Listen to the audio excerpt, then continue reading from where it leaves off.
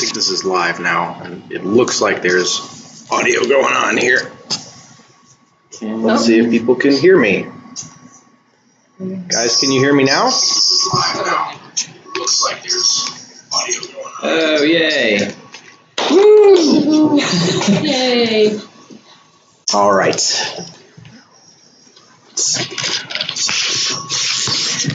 Would you like to get one more pizza boxes?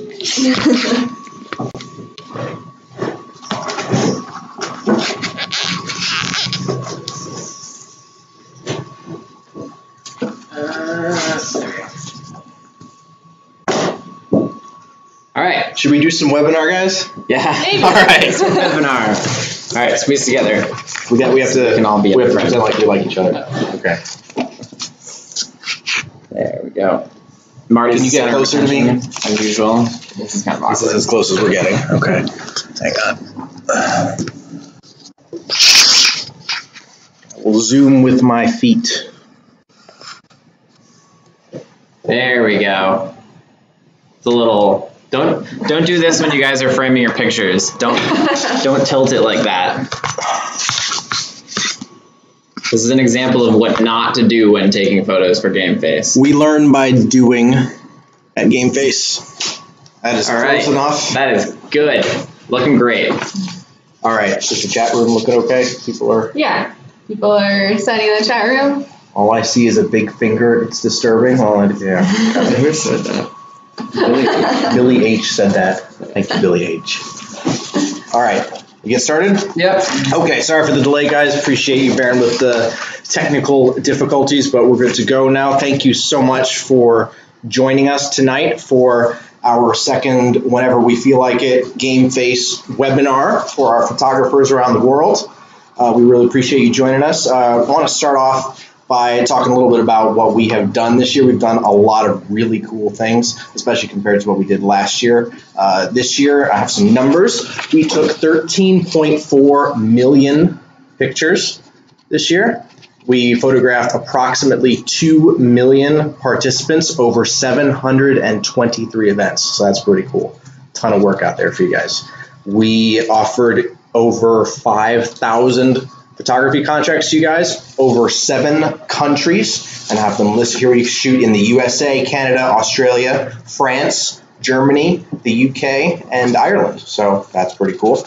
And above all, what we noticed going through the pictures this year is that every single photo we took pretty much was better than last year. All of you guys did a really good job of getting out there and improving the work that you did. So that's super cool. And we noticed that when we go back to our clients for renewals this year, every single client we have is incredibly happy with the work that we do. So we really, at the end of the day, appreciate the work that you guys do. So the purpose of what we're going to do here today is talk a little bit about some ways that you guys can take some really spectacular pictures for us. But we're going to start by going over, actually, we're not going to start with that. We're going to do one quick thing, and then we're going to focus most of the time on going over the feedback that you guys sent us in our recent survey that we sent out. We got a ton of feedback from you guys. We read every single one. All of it was incredibly useful, and we're going to talk about some of the most common responses we got to the feedback there. So turn it over to Brett. All right, so really quickly, guys, we're just going to go over some of the common issues that we see with photography with most of our events. Most of the issues that we see can be kind of boiled down to pretty standard things. The first thing we just wanted to talk about real quickly is to shoot tighter. It's pretty frequent that we see photos that are too loose. It's not very frequent that we see photos that are too tight. So I'd say in general, you just want to make sure that you're shooting tighter. Here I got these perfect examples. I will hold one up to the screen right here for you guys to see. Hold it down to the screen. It's a great photo, but it can be a lot tighter. Just for comparison's sake, here's the shot that someone took. Here's the shot that we are looking for. Again, both good photos photographically speaking, but for what we're looking for, we don't crop any of the photos, we don't edit any of the photos, anything like that. So what comes out of your camera is what we're using. So just make sure that you're framing the athletes tight in the frame. And when you are framing the athletes tight in the frame, make sure that you're centering them in the frame as well, because this is another one of the really frequent problems that we have. It's understandable because people tend to put their autofocus point on people's faces or their chest or something like that. So you tend to get people that are very off-center in the frame. As an example, here you go. Here's an example of a photo that you don't want to take. Again, here's the example of a good photo. You can see those really clear, and they're not blurry at all. But there you go. Again, just way too much space above her head and not really any space below her feet. So make sure you're not doing this when you're taking shots. You want to make sure that you're getting equal space above and below her. And then some of the other common mistakes that we see are just not necessarily thinking through your positioning that you're taking when you're shooting out there. Make sure you're getting low when you can. We talk about it a little bit in the guide, but it really helps kind of give the photo a feeling or give the athlete a look of power, or that they're really strong when they're running or something like that. So that really helps. If you're shooting a really big race, it often helps to get higher up and shoot down into the crowd, because then you can see past other people. This is generally for races that are 5,000, 10,000 people or more, but we do have quite a few of those, and if you're in one of our more popular areas, then you may have shot one of those in the past, and ladders are always helpful to have. If you have one for a big race, definitely think about bringing it. So the bonus checklist, let's just take a quick moment to go over this and remind you that the bonus checklists are only valid if you show up to the event with everything on your camera set correctly. We do the bonus checklist because we want to make sure everybody's on the same page before we get to the event. If you show up and your time's wrong or your resolution's wrong and you hand in the bonus checklist, then you don't get the bonus because you kind of miss the whole point of the bonus checklist. We'll go over these quickly. The really important things. Time syncing is a super quick thing for you to do and to make sure you have it set correctly. But if the photos come back to our office and the time is set wrong and it makes it through without us noticing, it's actually a huge pain and can sometimes delay the release of the photos by a couple hours or more just to change one photographer's timestamps. Resolution and JPEG settings, make sure they're correct. We do list the one specific for each camera. If you don't have one, or if you don't have a camera that's on that list, as close to 2400 pixels on the long edge without going under.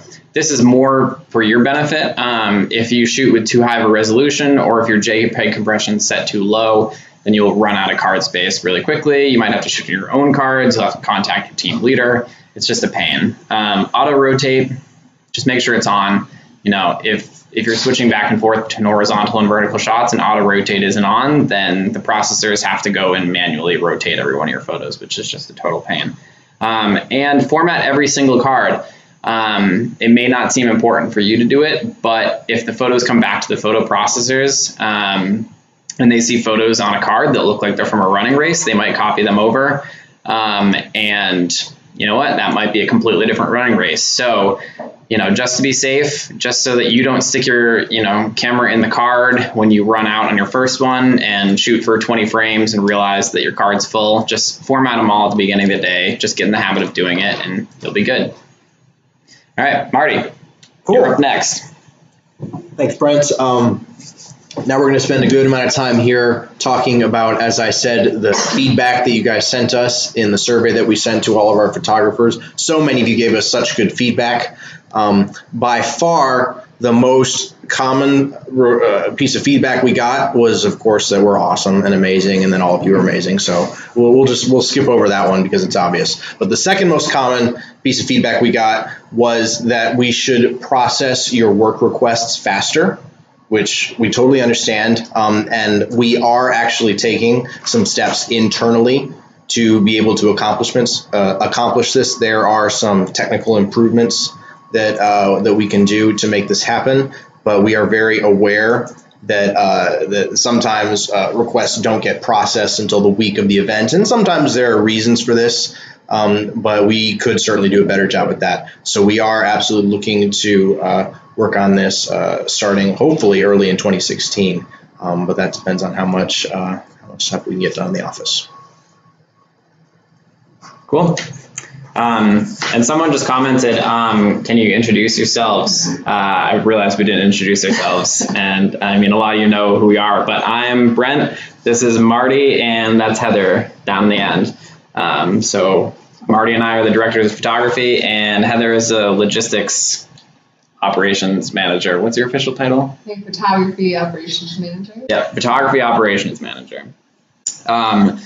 So again, back to kind of some of the survey responses that we got. One of the other common themes we saw is people want assignments to be sent out sooner. And trust us, if we could send out assignments sooner, we would be sending them out sooner. A lot of the times we're just waiting on information from race directors. Like, a lot of things are completely dependent on the race sending them to us. And a lot of the times these races aren't finalizing their courses, especially obstacle courses. They don't finalize them until 2 days before the event. And it's important for us to know that so that we can make sure we are assigning you to the correct obstacles, just because we have a lot of experience in what obstacles photograph well, where on the course we should shoot that kind of stuff. But yeah, we are sending them through generally, when we can. We just ask that you be patient and just wait for the assignments to be sent through. Again, apologize if they're ever sent late. We wish we could send them as early as possible. I think the Gameface CEO just stepped in. Come on over and say hi, David. David LaValle just stepped up, so he's going to say a few words to everybody. The only way I could ever become CEO is to start my own tiny little company. So, but thank you to all of you guys. Thanks for joining this, and also it's just been an unbelievable year. The quality of the photography and what we've produced has just been off the charts this year. So it's been really fun to get to know a lot of you guys personally and to see your work every week. But thank you. We could not do this without you, and it's been fun to watch the progress. So. David has looked at dozens of our photos this year. So he's taken dozens of photos. You've taken hundreds of photos. Couldn't even be hundreds. Thank you, guys. Thanks for stopping in, David LaValle, CEO of Gameface Media. All right, so back to survey responses. Another very common theme that I totally understand is that all of you want feedback on your work.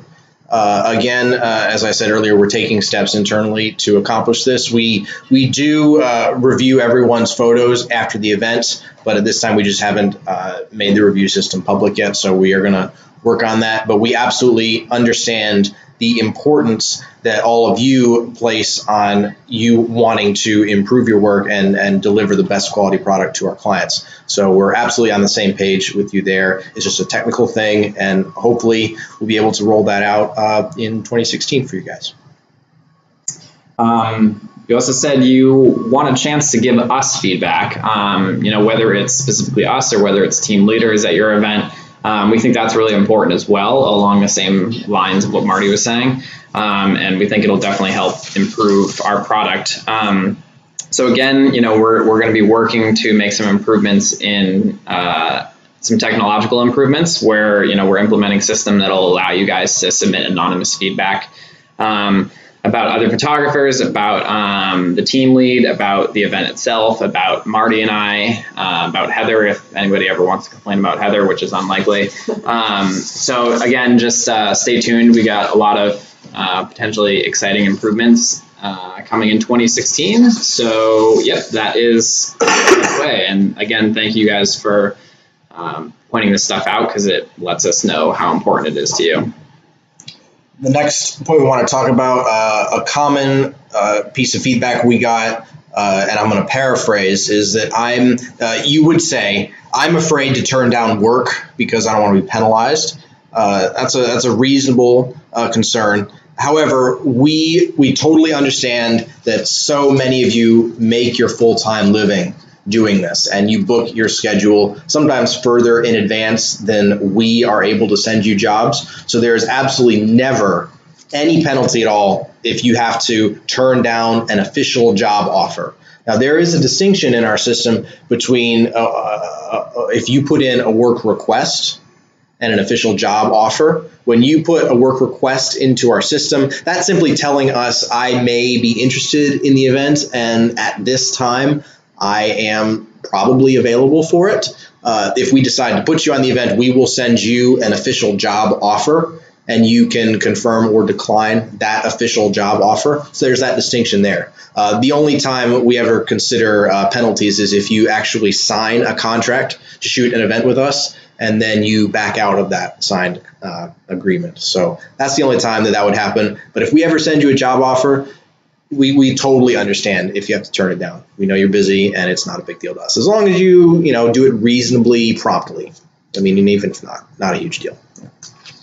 Another common question that we get is, how do I become a team lead? The most important thing here, I think, is just to be a good course shooter. First off, be an active part of the Gameface team. Communicate with Marty, Heather, and I professionally. I think the most important thing that we look for besides that is just having a strong artistic portfolio. I'm going to share a little story that I have from when I was actually thinking about applying to sports shooter years back, and posted my photos on a forum for critique. And I think actually it may have been Bert that came in and critiqued me. And his critique was, they're all great photos, but it's all exactly the same photo. If you can picture, a football player, running with the football, a tight shot, a loose shot, whatever, full body shot, you want different angles, you want different focal lengths, you want, to show use of artificial light, all this kind of stuff. The more diverse your portfolio is, the more it shows that you have a commanding of these different concepts in photography, and the more likely you are to be asked to step into the team leader role, because a big part of the team leader role is shooting promotional photography, which is honestly what separates us a lot from our competitors. So if you are interested in that team leader role, make sure you look at your portfolio. Not to, we're not trying to toot our own horns, but if you look at Marty and my portfolio, as well, they're the best portfolios absolutely on the planet.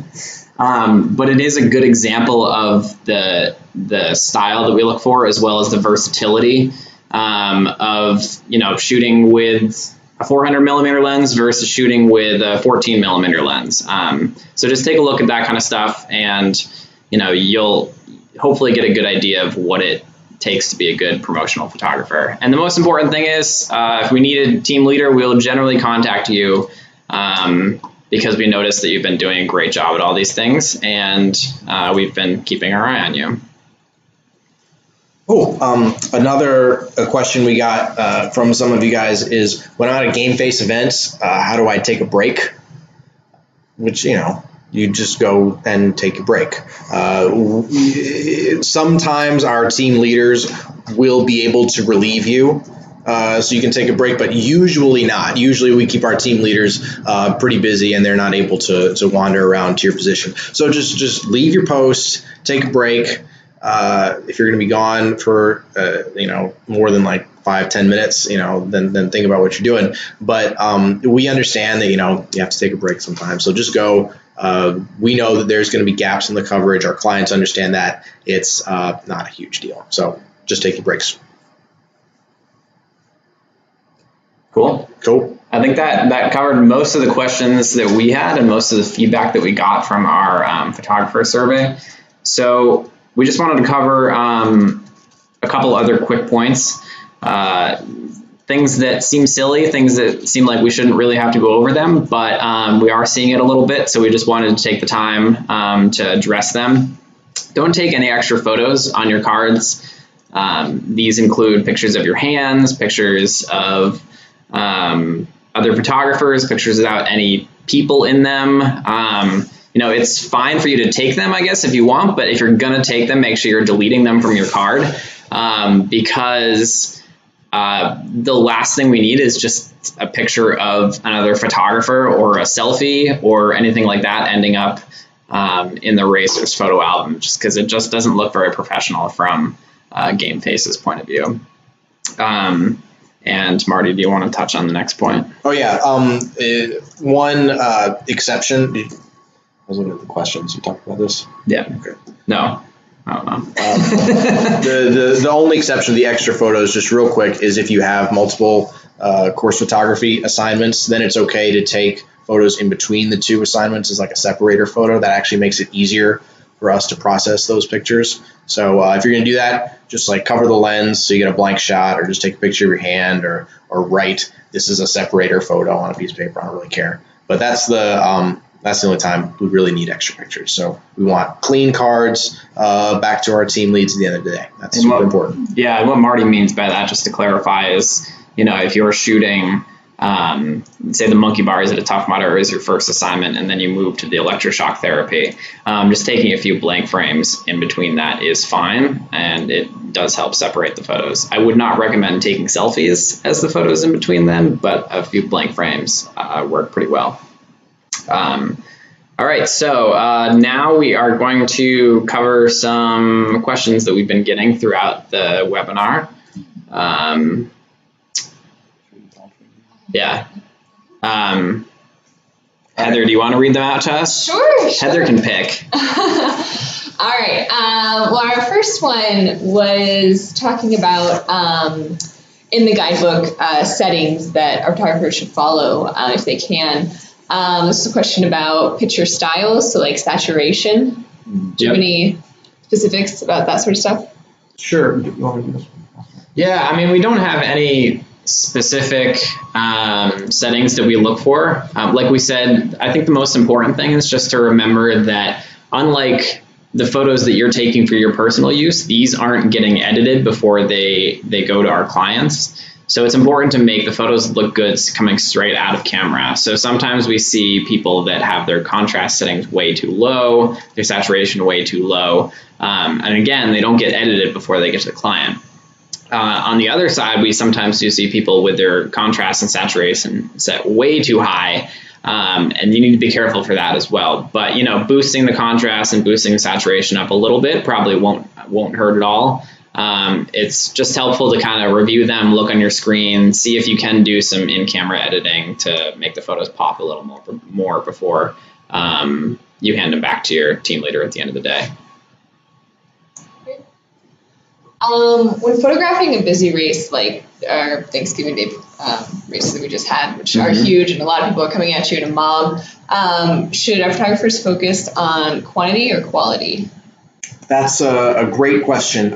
It's a little bit of a false dichotomy because our best shooters are able to find the appropriate balance between quality and quantity. If you're at a Thanksgiving race where you have 30,000 runners and you come back with 800 perfect photos, that's nice, but we do need more photos than that. And then on the other side of the coin, if you come back with 11,000 photos that are 90% mediocre, our clients are not going to be pleased with that either. So it's a great question, and it's something that you should be thinking about, trying to find that perfect balance.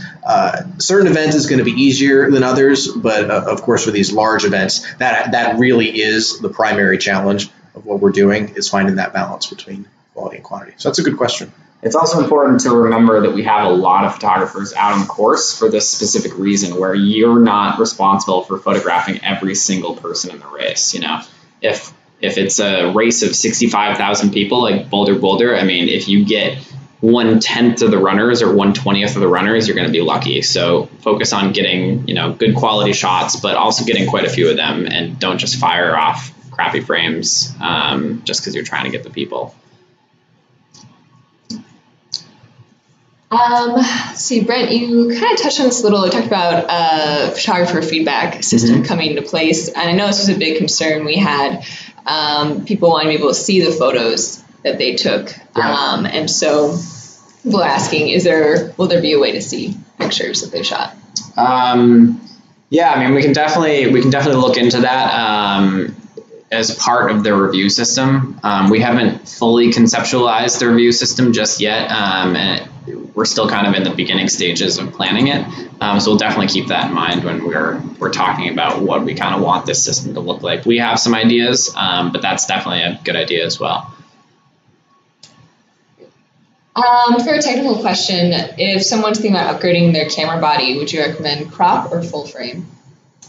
You know, that's another great question. For the work that we do here, since we're shooting in such low resolution, some of these new crop bodies are so good and they focus so quickly and they provide such value to the photographer that honestly, cameras like the D7200 and the Canon 7D Mark II, they're just fantastic for the work that we do. Now, generally, photography-wise, of course, I'm going to recommend the full-frame camera, but I know that that's not always in everyone's budget, and certainly there are some shooting situations where the crop body may actually make a little bit of sense. But if you're coming to Gameface events with a crop sensor camera, totally fine. Love it, as long as it's a decent crop sensor camera. Like I said, the 7D Mark II is fantastic. The D71, 7200s that Nikon make are great. Cool. Great. There's a couple questions kind of asking about the other side of Gameface, where getting events in our sales department and how we get location. So these kind of go hand in hand. What is the policy on the sales department on getting more events? And I see a lot of events in a particular area we're not covering. And I think this also goes with another question: is there a way to keep the same events year to year? And I think it'd be helpful, like how do we plan that on our end with the sales? Well, the sales team is actually trying to get less events every year. No, I'm just kidding. Of course, the sales team is trying to get as many events as they can. But you also have to realize that what is the case for your specific region. Might not be the case for other regions, and it just also has to do with how many races are in any specific regions of the U.S. Hotbeds like Chicago, New York, Los Angeles, in pretty much anywhere in Texas, they have a ton of events, and events are Montana and the Dakotas, might not have any events. It's part of it is just where the events happen, but our sales team is always trying to get more events. So, unfortunately, I think that's the best. That's the best explanation we have for you right now. You also have to wait for sometimes contracts to run out with other companies, so if we get in there or not. Yeah. All right.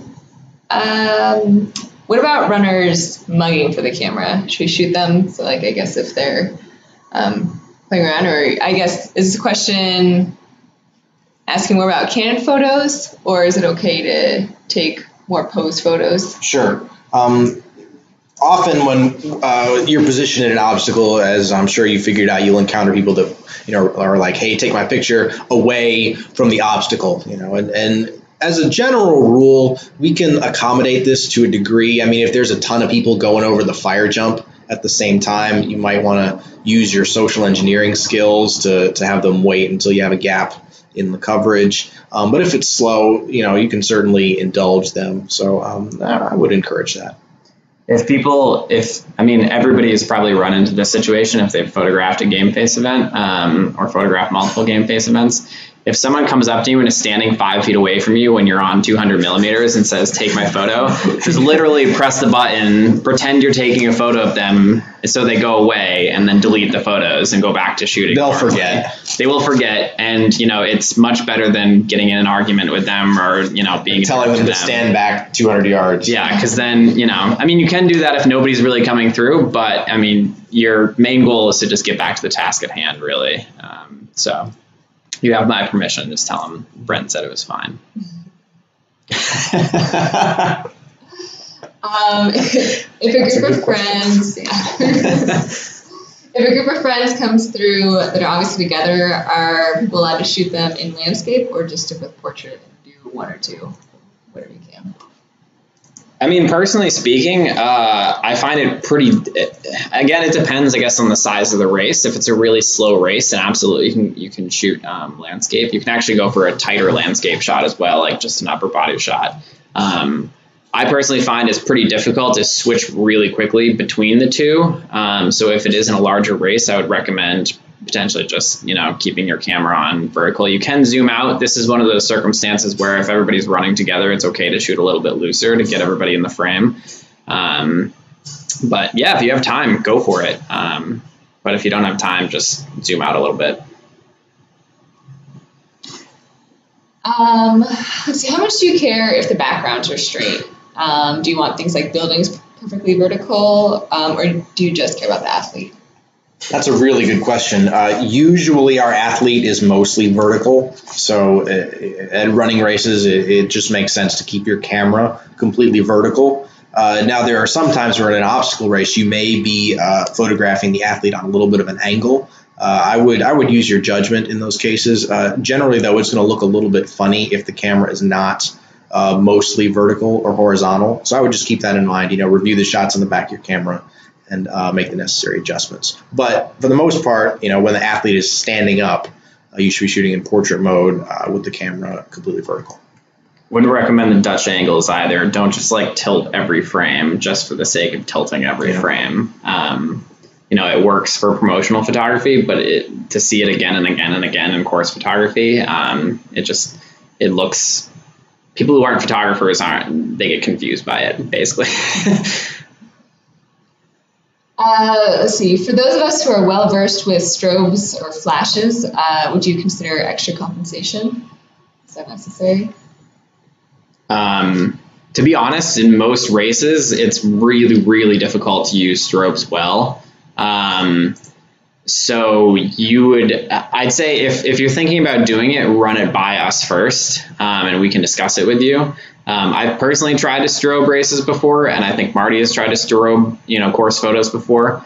And it's really, really difficult to pull it off again and again and again for each athlete and to make a consistent product, which is what we're all about. So, yeah. The primary issue, there's two primary issues with strobing. One is lack of access to power, which is true at virtually every race we attend. We can't guarantee that you'll have a power source at the race. And second is the moment you introduce artificial light into the scene, you're limiting the area on the planet in which you can correctly photograph the athlete.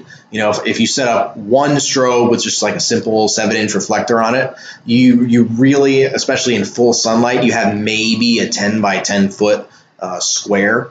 And at the vast majority of our events, you're going to be covering an area much larger than that. And even within that 10 by 10 window, there's a ton of variation. So we usually do not encourage the use of strobes for our course photographers. Now, there are a few exceptions.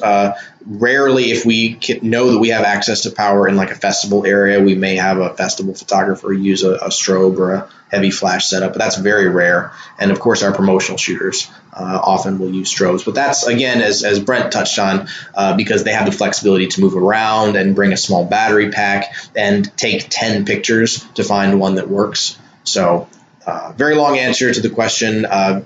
Generally, we don't have our course photographers use strobes. Yeah. Again, if you're thinking about it, just let us know and chat with us a little bit. We're more than happy to discuss it with you and figure out whether it'll work. Great. I have a kind of specific question for obstacles where you get a lot of people at once, like with slides, people going down parallel. Mm-hmm. It can be hard to gauge, who's coming when if you get several at a time. Do you have suggestions for shooting those obstacles a little better?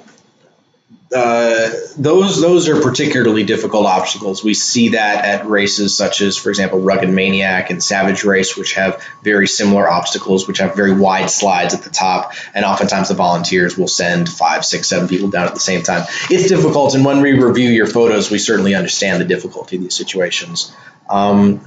The safest way to do it is to get, if it's obviously a group, then you can get a wide shot of them as they're starting. But we do like to see individual photos of the people as they go down.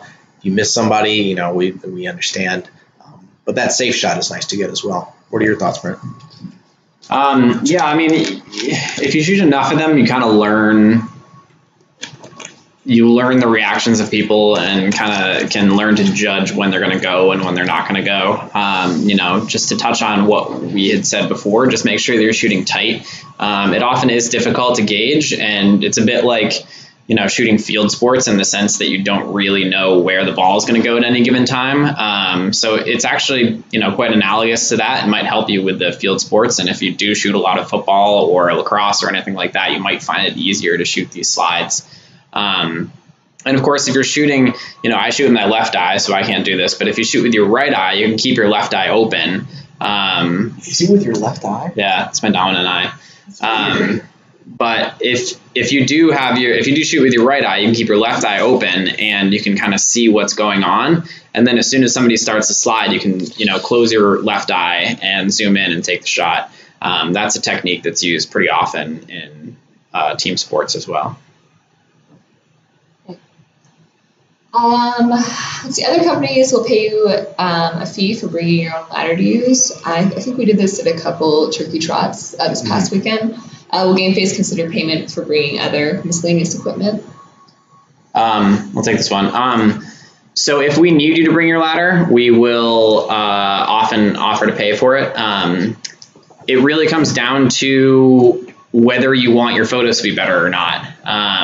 And it's a conscious decision on your part. For example, to compare it to promo photographers, we don't pay our promo photographers to bring strobes. They bring strobes because they're going to make better photos if they bring strobes.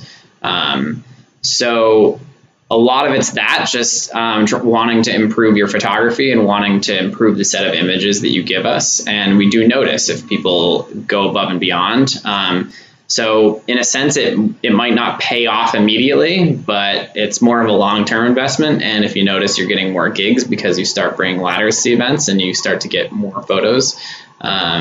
Just think of it more of a long-term investment if we're not, telling you we're going to pay you to bring ladders or any other equipment. I have a shooter who's concerned about when our runners don't display their bib numbers. It's cold out and they put sweaters on. Is there really anything we can do about that from our end?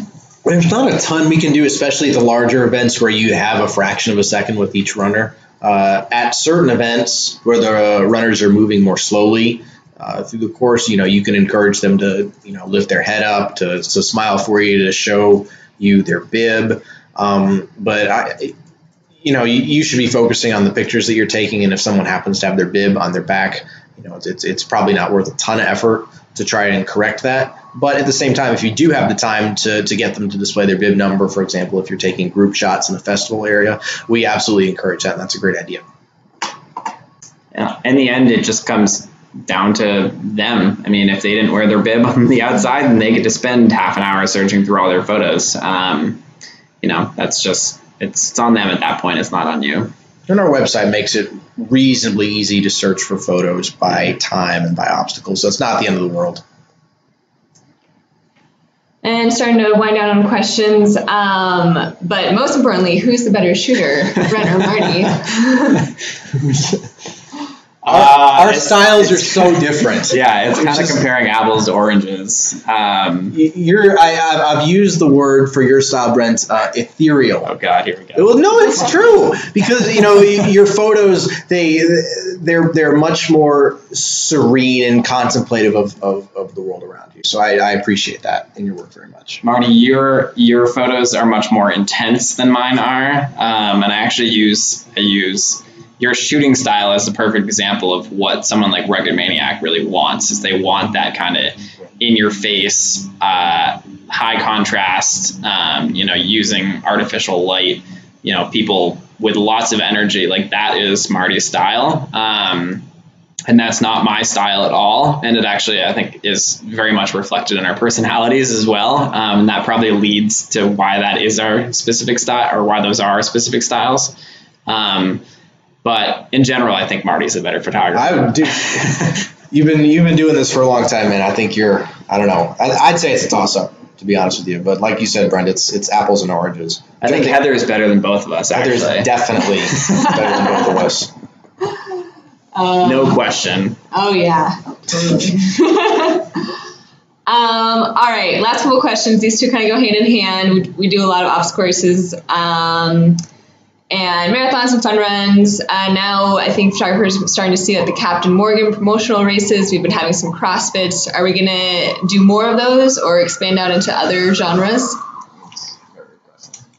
Well, certainly for the most part, Gameface is a sports-focused company. Now, we have been branching out a little bit into some more event-focused things. But for the most part, our concentrations in this coming year are going to be traditional running races, obstacle races, triathlons, CrossFit, and some of these other promotional opportunities. So there's not a ton of urgent expansion into other sectors. There are plenty of other companies that do that well, but we focus on what we do well, which is taking pictures of amateur endurance sport athletes. Great answer. Great, and I think that actually about winds it down. We're done with questions. Think unless anyone has any last minute, we got most of them here. Cool. Did we get the Gameface vests that aren't extra, extra, extra large? Oh yeah. No. No, unfortunately, there's just there's already so many logistics to take care of. We can't worry about sending the wrong size vests to events. So unfortunately, you might have to look unflattering for those 2 hours that you're shooting with us. But don't worry. I mean, Marty and I wear them as well, so we're right there with you. Yep. All right, is that it for questions? Yeah. For anybody that's saying that they're late, we're going to be hopefully, Brad, are you recording this as well? This is being recorded on our YouTube channel. Yep. So this is going to get archived, and we'll put the link straight into our scheduling system. Hopefully, I'll try to figure out how to cut out the technical issues at the beginning. But once we do that, it'll be nice and tidy for you guys to review at your convenience. Yep. And we also just put up a new Gameface new contractor orientation handbook. So it covers a lot of things that we covered before or that you're probably used to at this point. But if you are a new contractor, go and check that out. That's under the contractor handbooks link. And hopefully that as well as the FAQ. Oh, we didn't mention the FAQ. Oh, we got to mention the FAQ. The FAQ is an FAQ. It has a lot of frequently asked questions. Well, to be fair, none of the questions we got today were actually in the FAQ, so that's good. So if you have any other questions about that, you can also see that from the contractor handbook section of the scheduling application, which is located at rm.gamefacemedia.com. Yep. Cool. Great. All right. Well, thank you guys so much for giving us an hour of your time tonight. Really appreciate that. And we look forward to seeing you out at a Gameface event soon. Jeremy Buck, you cannot buy a medium-sized vest. Jeremy, go to bed. Just use an extra large like everybody else does. Just put safety pins in the back like the other small people do. All right, bye, guys. Jeremy. Great. Thank you, everyone. Bye, guys. Turn this off. Can you copy the chat real quick?